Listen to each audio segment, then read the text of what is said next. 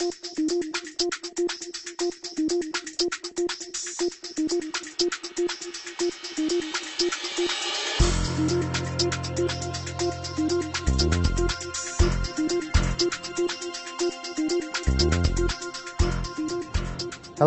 and welcome to Praxis, the monthly series of debates and discussions relating to international development issues hosted by the World Bank in Sydney. My name is Ian Gerard, and as ever, I'd like to extend a special welcome to everyone watching at home on television or over the internet or listening on radio across the Asia Pacific. Today, in addition to our audience here in Sydney, we are again joined live by participants in Timor-Leste, and we look forward to hearing their questions and thoughts a little later. This month's topic is development in post-conflict states. And on the panel to discuss this issue are Kanthan Shankar, the World Bank's Manager, Operations and Portfolio for Timor-Leste, Papua New Guinea and the Pacific Islands, Mark McGillivray, Chief Economist of the Australian Agency for International Development, better known as AusAID, and Michael Smith, who is Founding Executive Director of the Asia Pacific Civil Military Centre of Excellence. Conflict has been called the antithesis of development, and the challenges facing post-conflict states are many. Last month, Timor-Leste President José Ramos Horta spoke of his hope that his country could become a role model for post-conflict nations, but warned that would only happen if every citizen was committed to preventing a recurrence of violence.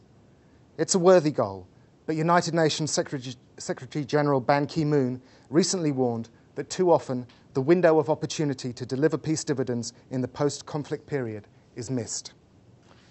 The UN counts that window as being open for 2 years after the main conflict in a country has ended, and believes that is the perfect time to provide basic security, shore up and build confidence in the political process, and strengthen core national capacity to lead peace-building efforts, thereby beginning to lay the foundations for sustainable development.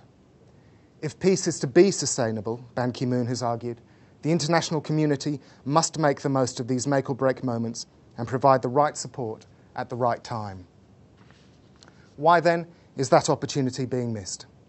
According to Lakhdar Brahimi, former Special Advisor to the UN Secretary General, there are 2 areas that require further focus to bring about lasting peace in post-conflict countries: more knowledge and understanding of local and regional conditions, and prioritising the rebuilding of national institutions.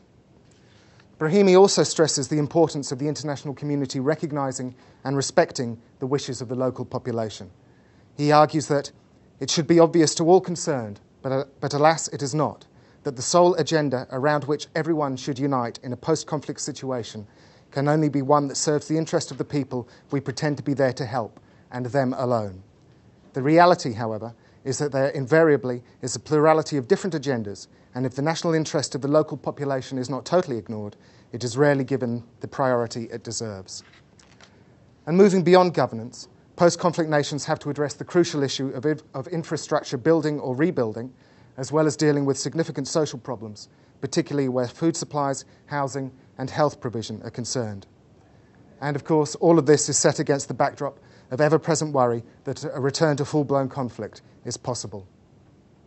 It's time now to hear from our panellists. Once they have had their say, I'll invite questions from the audience, both here in Sydney and in Dili. Our first panellist is Kanthan Shankar, a man with considerable first-hand experience in post-conflict nations. Before becoming Manager, Operations and Portfolio for Timor-Leste, Papua New Guinea and the Pacific Islands in February 2009, Kanthan was responsible for infrastructure projects in Russia, Azerbaijan and Belarus. From 2004 to 2007, he was the country manager for Kosovo, and he has also worked in the Middle East Department and managed projects in the West Bank and Gaza, Iran, Iraq, Lebanon, Jordan and Syria. Kanthan. Thank you, Ian. The World Bank president refers to this topic, which we are supposed to be discussing today, as a development challenge of our era. Also, during one of his earlier speeches during this year, he talks about why the establishment of the World Bank in 1944, and one of the main reasons is for post-conflict reconstruction type of work immediately after the Second World War. The assumption at that point was that reconstruction and development will assist in economic progress, aid political stability, and also secure the peace. You fast forward that 60 years, and we are still in this business of post-conflict reconstruction work, the work which we do in Afghanistan, the work which we do in Iraq, the work which we do in Sierra Leone, Liberia, Timor-Leste, and many, many other countries. And we are still trying to understand the nexus between economic growth, governance, and political stability. As far as the bank goes, we have provided development assistance of nearly $3 billion just last year for fragile and conflict-affected states. The question could certainly be asked, why this focus on fragile and conflict-affected states by the World Bank in particular and development community at large? Poverty is one of the main reasons, and if you look at the low-income countries, 22% of the poverty rate is averaging about 22%. But if you look at the fragile states as a whole, it is 56% poverty rate. 1/3 of all children not going to school are in these fragile states. Half the child deaths in the world are in fragile states. 1/3 of the population in these states do not have safe water supply and sanitation. And most striking of all, 340 million of this 1 billion people living in fragile states are the poorest in the world. So this is a huge development issue, and that's the reason the bank is very focused on this issue. The interventions in fragile states forms one of our strategic themes, one of our 6 strategic themes in the World Bank. According to Paul Collier, who's the leading thinker on fragility and conflict, post-conflict countries are twice as likely to slide back into conflict within 10 years. And this conflict trap of violence weakens governments and reduces growth rates as much as 2.3%. So while there's a lot of work, there's studies done, there are quite a lot of topics which are discussed quite extensively on development and security, I just want to be given the opportunity to talk about 2 examples which are extremely relevant to the group of countries in the Pacific, which I've been personally involved in. One of the challenges is unemployment in youth, unemployment in particular. And the other is natural resources and how natural resources need to be used in a sustainable ways and also to ensure that the benefits flow back to the country as a whole. Going back to the first example on unemployment and the challenges of unemployment. During the mid-90s, there was a huge problem in West Bank and Gaza, with rapid unemployment, which actually happened nearly overnight, where thousands of Palestinians were out of work. And the World Bank was asked to come and assist the Palestinian government in creating, addressing this social problem. And the project which we developed in West Bank and Gaza, mainly the Rapid Employment Creation Program, at one point we were creating nearly 20,000 jobs per month in the territories. But more importantly, that particular program developed into a more long-term and sustainable infrastructure upgrading type of community-based projects, which really took off. In about 5 years, we were able to do more of hundreds of small infrastructure type of projects, created a lot of jobs, spurred the local private sector, and also built a sense of ownership within these small Palestinian communities, mainly in the rural areas. The other example which I want to talk about is with regards to natural resources. This, again, is another post-conflict country, Kosovo. in the early 2000, around about 2004, 2005, when Kosovo was still under the mandate of the UN. It was, again, one of the poorest countries in the Balkans, but they also realized that they have an opportunity in terms of their mineral wealth. In particular, they had high-quality lignite or coal, which they wanted to use to generate electricity. And here, a country with, or at that particular time, it was under UN mandate, didn't have the necessary institutions.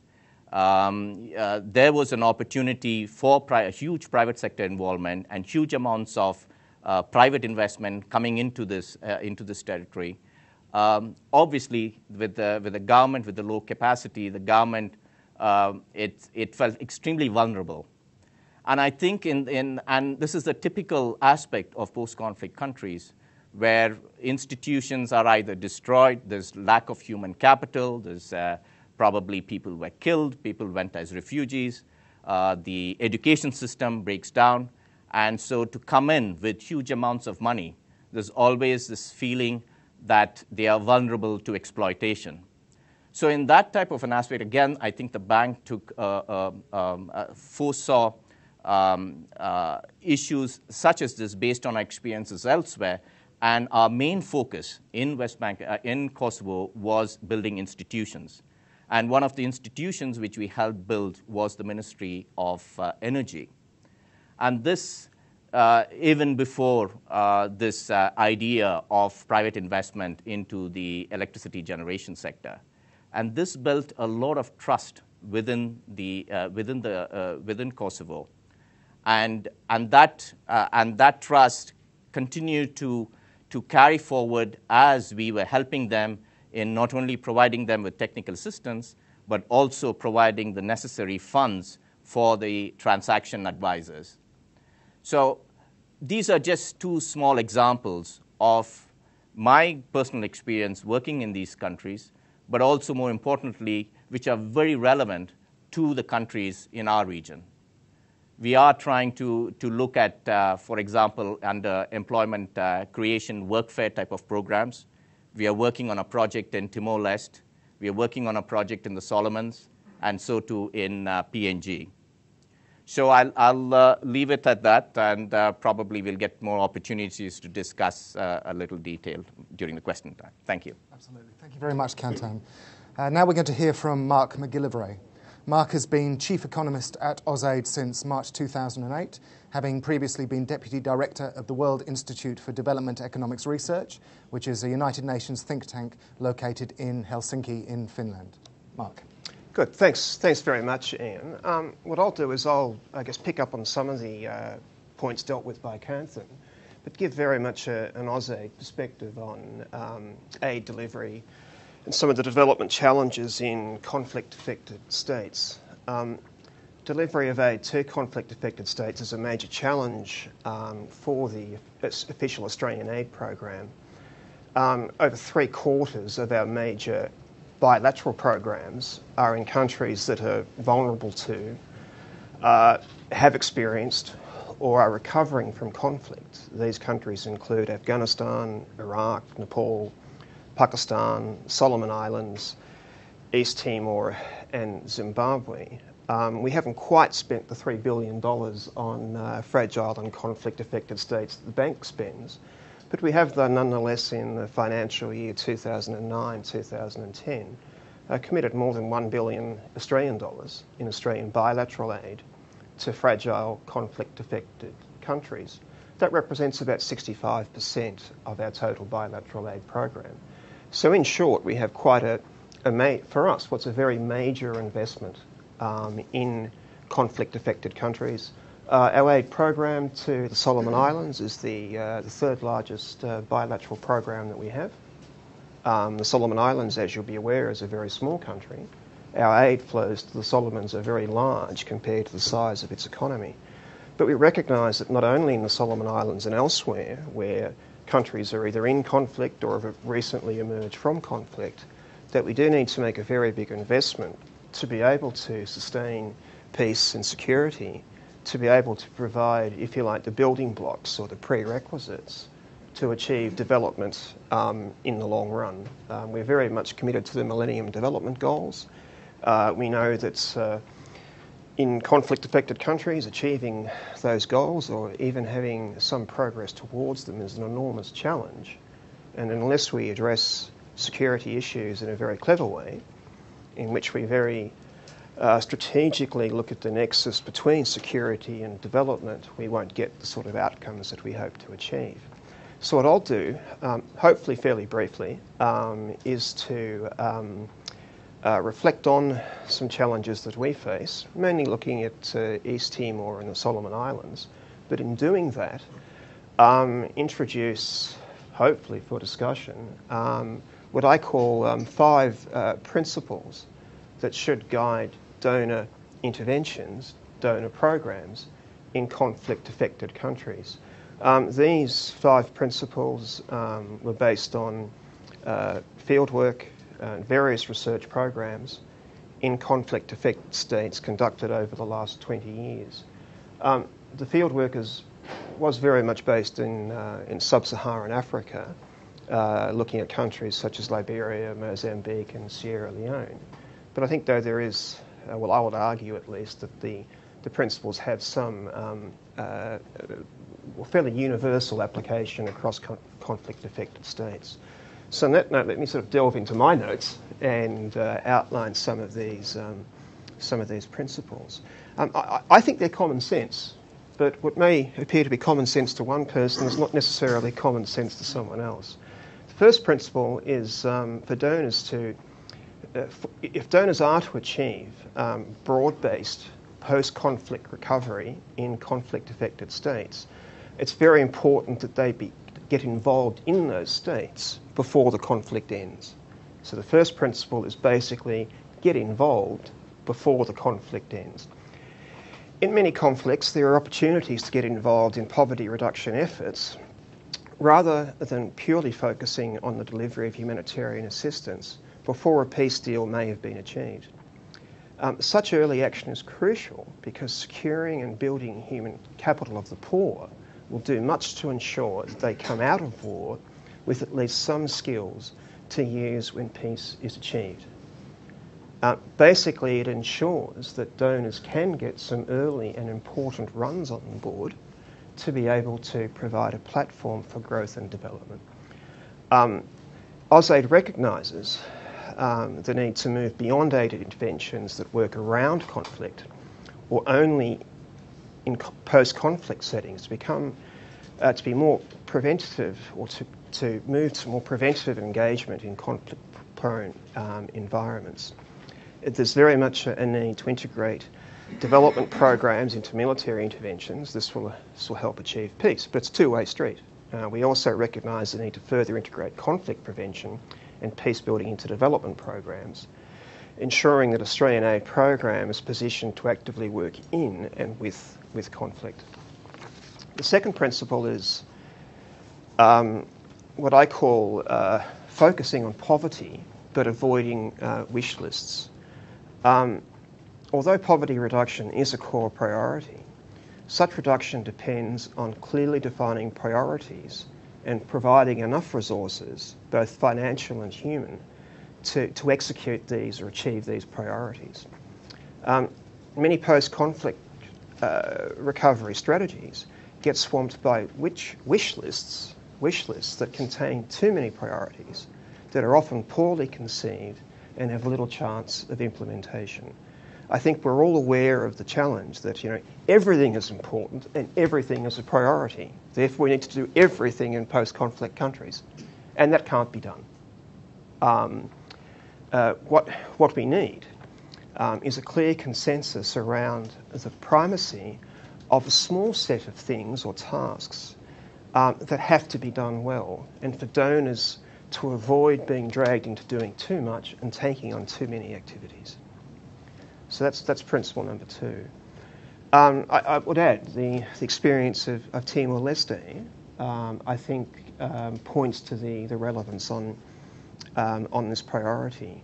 There has been a case where donor activities have been overly fragmented, spread across often too many areas. And it is this case that we have to move in quickly, and again, everything is important. It has to be done now. Everything is a priority. We can't actually have a ranking of activities because everything needs to be done now. And I think that has happened, and it's certainly been our experience in Timor-Leste. Principle 3, focus on broad-based recovery from war.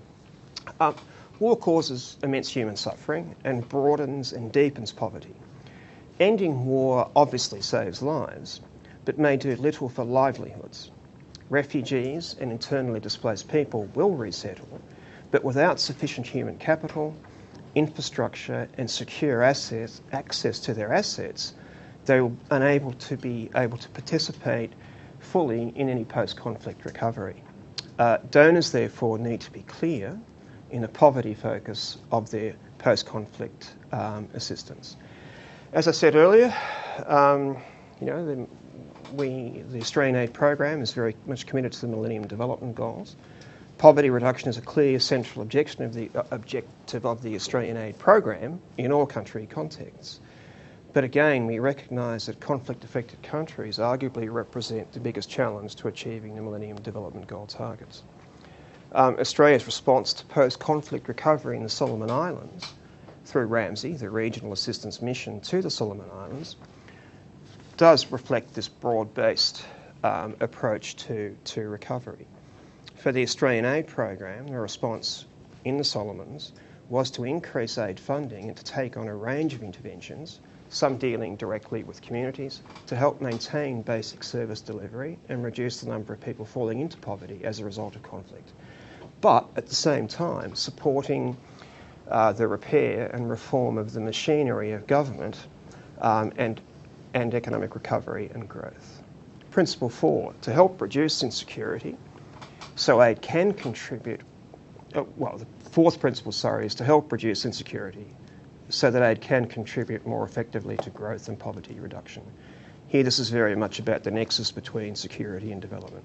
The international community needs to deploy effective force to maintain spoilers, or to contain spoilers, I should say, namely those who would like to see a return to conflict, and to reduce their access to weapons, finance, and the markets for the spoils of war, natural resources in particular. So basically this is an argument that unless we achieve security, we're certainly not going to be able to achieve development in the long run. A key lesson from Australia's experience in the Solomon Islands is that responding to complex state collapse requires an integrated response to that country's situation, drawing on government expertise, police, military in particular, but also departments of Treasury and Finance. Aid interventions in their own are insufficient to prevent breakdown of law and order, and cannot respond alone to widespread criminality, extortion and high-level corruption. Wishing not to run out of time, Principle 5 refers a little bit more to the long run. Okay, look, projecting forward a little here. Looking beyond the immediate post-conflict period, and looking towards economic reform in conflict-affected states. In looking at economic reform, it's imperative to focus on improving public expenditure management and revenue mobilisation. Conflict does have fiscal dimensions. Aid flows can buy time for domestic political actors to reach working agreements and rebuild necessary revenue and institutions. Aid flows, however, to reconstructing economies can quickly tail off, and political actors will have trouble in the future if they cannot, if they neglect a reasonably early attention to revenue mobilisation. Societies cannot build peace without transparent public accounting, effective use of natural resource wealth for public spending, and strong institutions that mobilise public revenues for clear development purpose. Our experience in RAMSI in the Solomon Islands highlighted that if you cannot build, if you do not achieve strong public financial management, you can't build a police force, you can't build a prison, and in particular, you can't run schools and hospitals. So really having a public financial management focus is very, very important to achieving security and development in the long run. On that point, I'll thank you for your time. Lovely. Thank you very much, Mark. Finally, I'd like to introduce Michael Smith. Mike is the founding Executive Director of the Asia Pacific Civil Military Centre of Excellence, which was established by the Australian Government in 2008. From 2002 until 2008, he was CEO of AusCare, which is now ActionAid Australia, following 34 years in the Australian Defence Force. Mike is actively engaged in international forums on issues relating to humanitarian assistance and disaster relief, peacekeeping, peace building and complex peace operations and the protection of civilians. Mike. Thanks, Ian. Good afternoon, everybody, and bon dia to our friends in Dili. Nice to be with you. I've been asked to talk about the security development nexus, and I want to stress here that what I'm talking about is a plea for a more coherent and a long-term approach. And when we talk about post-conflict, we're talking about communities and governments really resurrecting themselves or being established from war and conflict. And by conflict, I include general lawlessness that might prevail in a country and therefore has a security dimension. As well, where conflicts have occurred, we need to be talking about getting over the remnants of war, such things as landmines and cluster munitions. Thankfully, they don't prevail greatly in the Asia-Pacific, except from World War II. But nevertheless, those conditions can affect development for a long time. I'm going to cover, in a very short period of time, three key issues. Firstly, I want to say a few words about the context and the approach. Secondly, I want to mention a few of the foundations for advancing development through the security development prism. And then finally, I'll say a very few words about the other nexus, which is the civil-military nexus in all of this. In relation to the context and approach agenda, I guess my first entree into the security development nexus really happened when I was a young man in Papua New Guinea. And being out there on all my patrols, I could see the need for this importance of having security and allowing development to occur in what was then, and sadly, some 40 years later still is, a very poverty-prone country. But clearly, that's what coloured my thinking. I then saw it in Cambodia as a much more senior officer, witnessing the effects of a war going on with the Khmer Rouge, and even when that finished, the problems of the mines that still lay behind before people could really start recovering. But most recently, it was actually in Timor-Leste, where in 2000 the Vice President of the World Bank came and I had time with him. And at that time I gave him a paper called The Security Development Nexus. And I was talking all about how this country could never go ahead unless security and development were done together. So I'm really delighted that the current President of the World Bank, Robert Zoellick, talks now about securing development and bringing these two things together. And of course, he does so all the time whenever he speaks in terms of emphasising that it is the rule of law and governance that is absolutely critical to this security development nexus. He talks all the time about the various actors having to work together, and that if actors work in a sole fashion, then the results won't be there. So I really commend the World Bank on where they're going in this dimension. I want to emphasise in this contextual little part of my talk that what we're dealing with here is actually chaos. A country coming out of conflict is in chaos. And what makes it more chaotic is not only the various elements of that country, that is the domestic aspects of it and the contesting views and priorities from within that country, but it's all the international assistance that comes on board. And trying to make sense out of all these players is very difficult, but it's an essential requirement. We have state and non-state actors all working there reportedly for the better good of that country. But often, in my experience, the people who are the most disempowered and have the least say in the decision making is often the people in that country themselves. We need to do better. So, in terms of the context and the approach, I would argue that we need a better coordinated and a longer term approach if we're going to help countries come out of conflict. In terms of some of the foundations for advancing development in this security development prison, I think that if we go back to the OECD DAC's 10 principles for good international engagement in fragile states and situations from April 2007, we actually get a good list of principles to follow. And it's not my intention to go through those in any detail. You can read those yourself. But it is interesting that number 5 talks about recognising the links between political, security and development objectives. And unless these links are made and followed through, then development won't really occur in an effective way.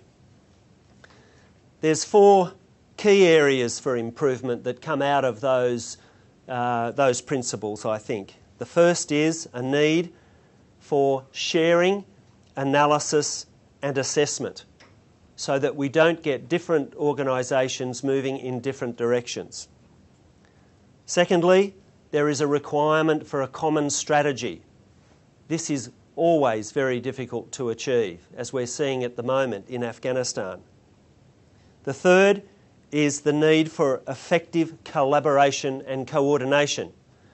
And sometimes this will mean that you agree to disagree, but at least you understand where the other player is and that you're prepared to share that information. And finally, there needs to be a lot more done in terms of shared performance measurement. And by that, we have to include, in my view, much more emphasis on qualitative measurement rather than just quantitative measurement. I could tell you a very interesting story about road development in Timor-Leste by one of the Bretton Woods organisations, which reflects the point I'm trying to make here about qualitative versus quantitative. So since those principles were sort of given to us as foundations, of course, this year, in March 2009, there was the 3C roadmap, the 3 Cs being coherent, coordinated and complementary. And I think there's more guidance and a roadmap that's come out of that. So the principles, and we know what we have to do, it's making it happen. So let me sort of finish up on my third point, which is about the civil-military nexus. And you won't find it surprising that I'm talking about this, given that I'm the founding director of the Civil Military Centre of Excellence. And when I talk about civil and military, I also include police. I include police as one of the important actors under the civil grouping of organisations. The first point I want to make is that all of us in this civil-military dimension are sharing the same space. Now, we can have long discussions and disagreements and agreements about the issue of humanitarian space and who does what in that humanitarian space. But what I am talking about here is that these various entities are all in the same place at the same time.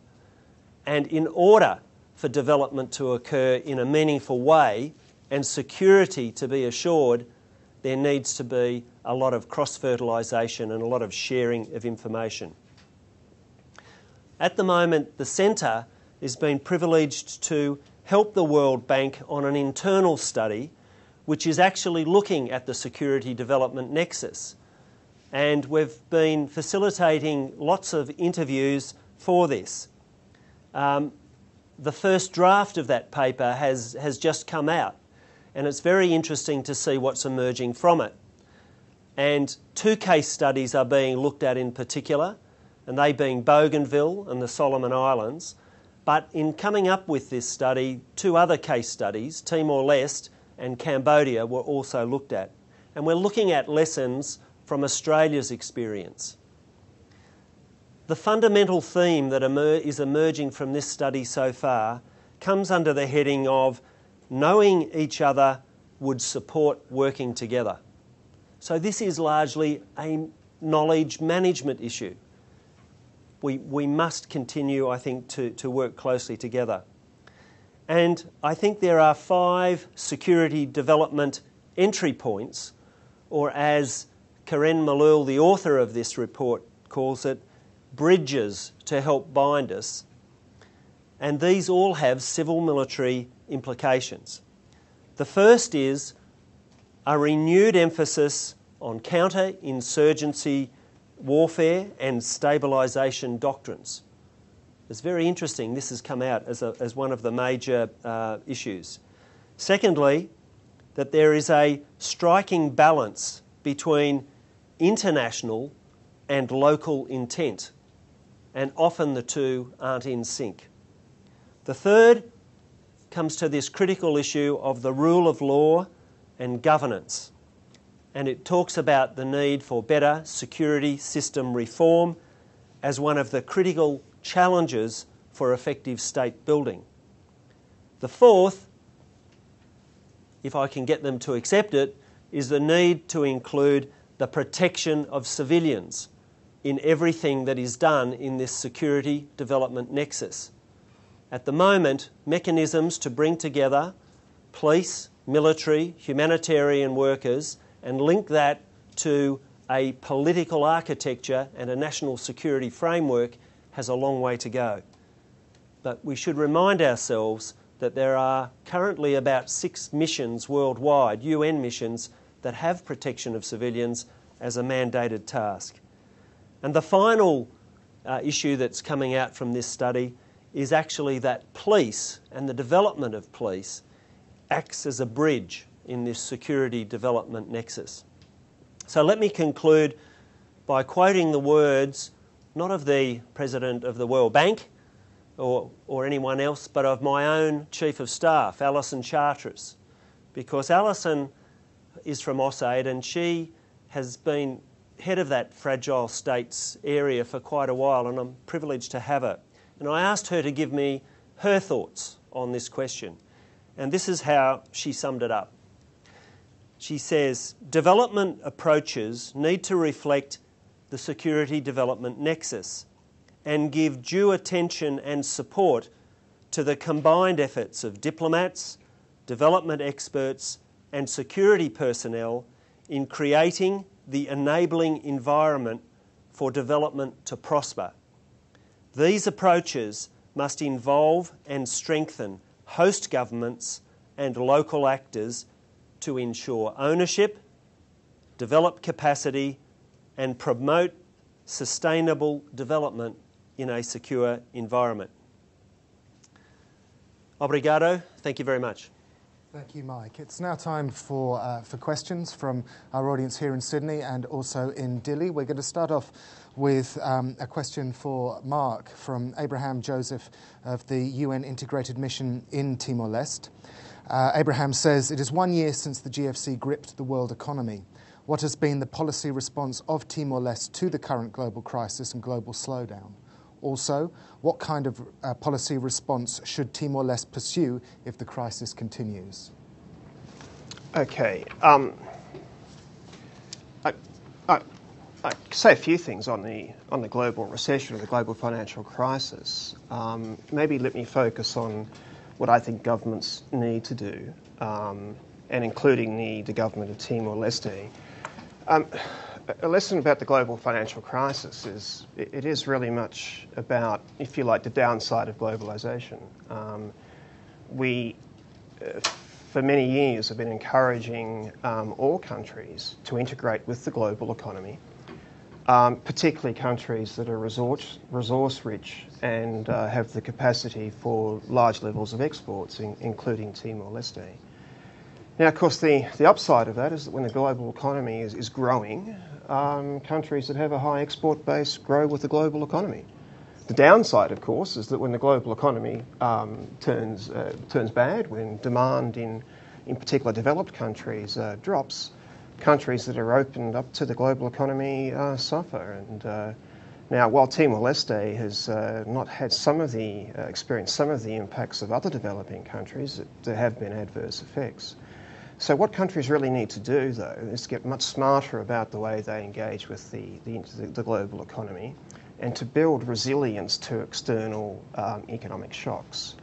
Clearly the global recession is the biggest external shock we've seen in a long, long time, but it is quite conceivable that we'll see other shocks occur over time. So it's about building resilience. It's also about, that also involves very prudent fiscal management. When the good times are around, when revenues are very high, that requires governments to be able to develop some fiscal space, to be able to give them the opportunity to be able to stimulate their domestic economy when the global tide turns against growth. It's also about being very strategic in the selection of export markets, not to be overly dependent on some key markets in particular. And it's also too about continuing to invest in human capital, in health and education, to ensure that we have resilient populations, that we identify and protect particularly vulnerable groups. And again too, just a very standard prescription is to ensure that we have sensible, stable macroeconomic management. And I think that's what Timor-Leste, or those factors are what Timor-Leste need to look at in being able to manage the current global recession, noting that over coming years we will see more volatility, not quite at the scale we've seen recently, but we do need to manage volatility, and to do that we need to build resilience. Great, thank you, Mark. I'll have another question from Dilly and then invite questions from Sydney. Mike, this is one for you from Tim McGillivray, who is New Zealand ambassador to Timor-Leste. Do you see a useful and significant development role for military deployments like ISF International Stabilisation Force and RAMS-1 once stability has been achieved? Tim, personally, I think it is dangerous for military forces to take on long-term development tasks. It, I think, obfuscates them from their proper mission, and it gets into the military undertaking tasks that could more properly be undertaken by civil organisations. Having said that, I think it's very much needs to be done on a case-by-case basis.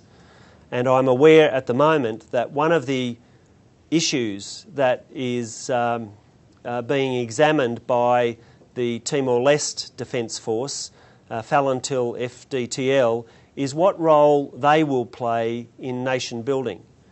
There are many nations whose military contributes to nation building and also contributes in terms of disaster response to natural disasters. And I think that militaries can have a legitimate role to play, but they should be a focused role, and they should not be at the expense of developing a vibrant and strong civil sector. And militaries must always remember why they exist and what they're for. Lovely. Thank you, Mike. Questions from Sydney now, please. If you've got a question, could you raise your hand, please? Yep. Helen Hill, Victoria University in Melbourne. I think what Mike Smith said is very important about the need for the shared perspectives among the donors and the people in the country. And reflecting back on the events of 2006 in Timor-Leste, I recall that many of the donors came in and said, oh, this is a problem of unemployment, and proceeded to put a lot of money into programs for unemployed youth. Whereas it struck me, being there at the time, it was much more of a problem of identity crisis among youth who'd had an inadequate secondary education and who regarded themselves as educated people but came out sadly without the skills to turn their farms into productive businesses, and most of them were not actually unemployed but were walking away from jobs in their family farms. And I just wonder about the situation of vulnerability in countries like Timor-Leste and the Solomons comes about because you've got one group of people living in a sort of modern economy and another lot of people, the vast majority, living in the subsistence sector. And it seems to me until there's some attention paid to what to do with the subsistence sector, whether to increase its productivity and use its surplus to coming to the cash sector, or whether to get rid of it. I don't think I've ever heard a proper discussion among development people about the relationship between the subsistence sector and the cash sector in any of these countries. The Solomons is pretty much the same, and PNG probably as well, I think. So I'm just wondering if any of the panellists would be able to make any comments on that. Kanthan, could you deal with that one, please? Well, since you bring up this issue of employment, and employment is not actually the problem, yes, in some sense, I do agree with you. But on the other hand, what keeps some of these unemployed or the youth to stay back in rural areas? I mean, they come always to the urban areas in search of jobs, and if there are no jobs, then it becomes an issue. So on one hand, some of the projects which we have done is, for example, going back to the example of West Bank and Gaza, that most of our projects were in rural areas, were in areas where you can create local employment so that this kind of issue of them coming into urban areas looking for jobs could be an issue. And the same thing with regards to Timor-Leste. We are trying to create a kind of a workfare type of a program which looks at the needs in rural areas, looks at small municipalities, create employment in local areas. Lovely. Thank you, Kanthan. Mike, another question to you from Timor. This is from Kieran Dwexa from UNMIT. Can you comment on what you see as the place for human rights, democratic and political participation in the process of this security development nexus? It's a really tricky question, Kieran, and I don't have the answer, but I've got a few ideas. I think I always argue there's two sets of human rights issues that need to be addressed in this post-conflict environment. And they often get confused and are often seen as almost competing. The first set is to try and help the new state develop human rights standards, protocols, procedures, and this is actually part of the rule of law issue I was talking about, that enables the country to move forward. This means that there will be standards that they will abide by, that it's addressing the future and moving forward. Then there is this really difficult issue of how do you address the past and effect reconciliation, which can take years, might take decades even. And this is the question of justice and from the past, rather than what justice will you use for the future. And sadly, I think in some of the missions when they get established and with some of the international assistance, these two issues get confused. And often it's the same people trying to deal with both. And I think they have to be separated and seen as separate issues. They're not easy because people take a long time to effect justice, and we're still seeing from, World War II, some of these issues are still popping up, so it will take a long time. We're seeing this now in relation to what happened in Portuguese Timor in 1975. That's just raised its head. That's a long time after the event. So we can expect those things to go on, and they will take a long time to resolve. So it's a very imperfect answer to a very, very difficult question. and I'm sure other people have other views on that. Thank you, Mike. Can we get another question from Sydney, please? Kirk Huffman, a research associate at the Australian Museum and honorary curator at the Vanuatu Culture Centre and on the board of the museum in Tahiti. I'd just like to back up the thing that Dr. Hill had mentioned. You've made some really excellent points, all of you. One of the things one has to realise that in Melanesia, in the Western Pacific, almost 80% of the populations of Vanuatu, Solomons, Papua New Guinea are actually self-reliant. They're really in the traditional economies, and they're one of the areas in the world least affected by the world economic crisis. And I think it's those sort of populations that should be supported as much as possible in their continuation of their self-reliance. If you push them or force them into a money-type economy, you'll eventually create more instability. Relying on their land and their traditional agricultural systems gives them protection from the instability of the modern world. And as Alan Greenspan was quoted as saying last week, there's another crisis, financial crisis, in the pipeline.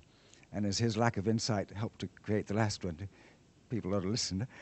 Yes, I'd just like to emphasize what Dr. Hill said. It's really important that one of the ways to protect those people is to actually, in a way, protect them from modern money. Don't force them into jobs because they're not unemployed. If you've got 80% of the rural populations living off of their own land, as people should live in a normal world, they should be supported. They're self-reliant. And everybody in the world, all the NGOs and everybody is saying we need to promote self-reliance. That's really what it's all about. Yes. Kirk. Mark, you'd like to comment on that? Yeah, look, this is obviously, it is a big issue throughout the Pacific. My first-hand experience is in the Solomon Islands and Papua New Guinea, where the vast majority of the populations of those countries are located in the subsistence sector, and they have been cushioned or protected from the adverse impacts of the global recession due to being located in the subsistence sector. And that's something we need to recognise. The other side of the coin, though, is that when we do have better economic times, when we do see rapidly growing economies, those sectors don't get to share in the benefits of a growing economy. So there's a lot of discussion around being able to not to push people from the subsistence sector into the modern economy, but to be able to look at linkages between those sectors, to be able to recognise that access to land in particular is a very important cushion. It's a very important factor that means that people in those sectors are not so adversely affected by external economic shocks. In the Solomon Islands, we know that, if you look at the modern economy, if you look at the drivers in economic growth, there's only really two drivers there. One is logs, which is not a sustainable activity, and the other is the international community. Now, 70% of the population lives in the subsistence sector. Maybe we could look at other drivers of growth by linking the subsistence sector with the modern economy in a way that, though, protects the link between land and other institutions or factors that give people in those sectors some protections from adverse financial and other shocks. Thank you, Mark. We've got time for a couple more questions, one of which is for Kanthan and comes from Dinora Granadero from NGO Forum in Timor-Leste. This harks back to one of the points that you made about unemployment in post-conflict countries. And we're being asked, new job opportunities are being established, but it would seem that these opportunities are primarily going to international firms, particularly in the case of the construction industry. What are your opinions on how this will impact on stability in Timor-Leste, and what can government agencies do to address this? Thank you, Dinora. It's a very good question, and one of the lessons which we have learned in these type of employment creation and infrastructure community-based development type of projects is to keep the projects localized, and in some sense they are small projects. So these are not projects which huge companies would be able to bid for it, but rather community-based small projects. You have rehabilitation of a road adding additional classrooms, building a clinic. These are very, very small projects, and that will also stimulate the local private sector because you're going to be using local materials. It's not very complex. So the chances of local contractors bidding and getting these jobs are much higher.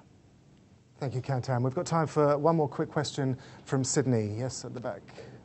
Hello, I'm Francis. I'm from Macquarie University.